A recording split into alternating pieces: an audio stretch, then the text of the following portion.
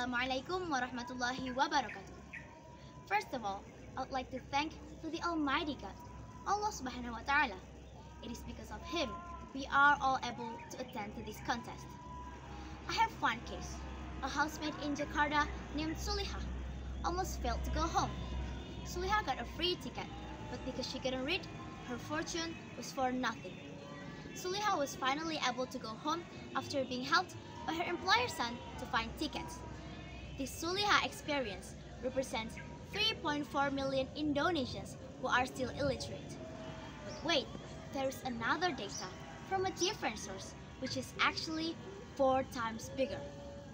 Hello everyone, my name is MUHANA ELDIFANY. I am from Islamic Boarding School of KAUTSAR Banyuwangi, and here I would like to open your mind about, is youth the spearhead of national literacy? If we open the data, the percentage of illiteracy in Indonesia continues to fall. But in the last 5 years, the total decline has only been around 1.5%. Although the percentage of illiteracy tends to decrease, the literacy rate in Indonesia is at 74 out of 79 countries. The world's most literate study in 2020 by Central Connecticut University places Indonesia only above Botswana, a country in Southern Africa. And for the lowest ranking, Thailand is only 1 level above Indonesia. Many people use this ranking as a benchmark for reading interest, when in fact, this ranking is based on various aspects, such as citizens' access to computers, access to newspapers, access to libraries, and the educational system in each country. Then, why is Indonesia's literacy have a low rate? According to Khairil Abdini, a lecturer at the University of Indonesia, there are at least 4 factors that causes Indonesia's low literacy rate. The first is malnutrition. The second is the quality of education. The third is the educational infrastructure. And the last one is the low interest in reading. According to Khairil, after independence, the obligation to read books no longer existed. This has an effect on the low interest in reading in Indonesia. But there is a solution to increase literacy in Indonesia. One of them is incorporating compulsory reading into the curriculum to increase reading interest.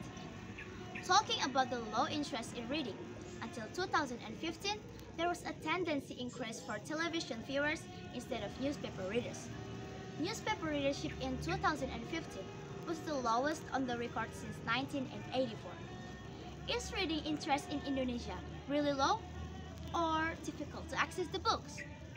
Lukman Solihin, a researcher from the Ministry of Education and Culture, said that there are 3 things that shows difficult access to books in Indonesia. The first is the numbers of schools libraries that only cover around 60% of the total schools in Indonesia. But only 20% of the libraries are adequate. Even though the government has increased school operational costs from 5% to 20% for library development, funds are used up to buy textbooks only. This affects children's interest in reading, because children can get bored reading books that don't have a variety. The village library is also no better, only covering 30%. We have already discussed about literacy, but what does literacy actually mean? Luciarati Kusumadewi, a lecturer at the University of Indonesia, explained about this. Literacy in Indonesia is literacy without having to understand what is read or written. According to Lucia, literacy is not just about being able to read, but how reading can be a learning process that shapes humans to be more critical and useful.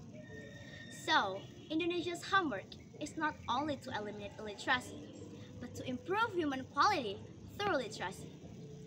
Based on what has happened recently regarding the interaction of social media with its users, that social media is capable of sharing all kinds of information, such as writings, audio, and even video. The Study Star report noted that the most social media users in Indonesia in 2020 came from the age group of 25 until 34 years. It is in their hands that literacy awakening is hoped for. Jenkins in 2009 stated that there are several stages in digital literacy. The first is print cultural literacy. With this stage, teenagers can learn so that they have the ability to read or write in printed media. Teenagers don't need to have a printed books or go to libraries and bookstores, because everything has been provided by the internet or applications. Both teenagers can learn so that they have the research abilities. Teenagers can learn and gain knowledge from various sources. So, the conclusion is the impact of digital literacy is very large for teenagers. To increase literacy, teenagers must know their role in social media. As a healthy and productive teenagers, they must have awareness and the ability to access and utilize digital literacy in positive ways, so that with information technology, teenagers can deepen their knowledge. Well, that's all my speech. Thank you so much for listening. If you found many mistakes in my speech, please forgive me. I do hope my speech will be useful in our life. Keep reading and writing. Assalamualaikum warahmatullahi wabarakatuh.